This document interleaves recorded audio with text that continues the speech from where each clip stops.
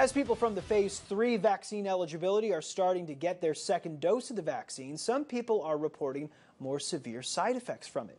ABC 17's Megan Drakis is live tonight at the Columbia Mall tonight, where the Boone County Health Department is hosting a vaccine clinic today and tomorrow.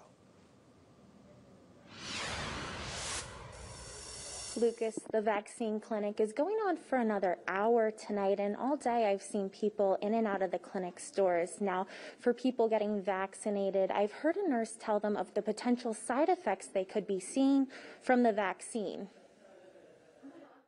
I want this to be over as soon as possible, so just kind of doing my part. Sawyer Hardy is now a part of the 42% of Boone County residents who have gotten vaccinated. And with more people getting the vaccine, some people are seeing more severe side effects with their second dose. For most people, those symptoms, if they're going to have them, will show up within a day or two and usually don't last very long at all. These symptoms can include tiredness, a fever, headaches, and a rash on the arm, also known as COVID arm. Definitely should avoid taking anything prior, like pre-medicating with Tylenol or ibuprofen. But if you do need to manage the side effects, it's okay to take pain medication after your vaccination. If symptoms are still around after a few days, it's recommended to contact your doctor. And medical professionals want to stress the importance of getting vaccinated. The more people that we have that are vaccinated, the better off everybody is.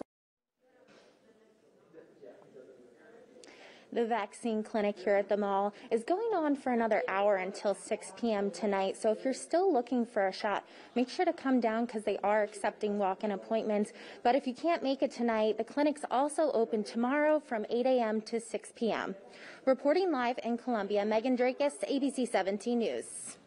All right, Megan, thank you. The vaccine clinic at the mall set aside 1,000 shots of the Pfizer vaccine for the clinic today and an additional 1,000 shots for tomorrow.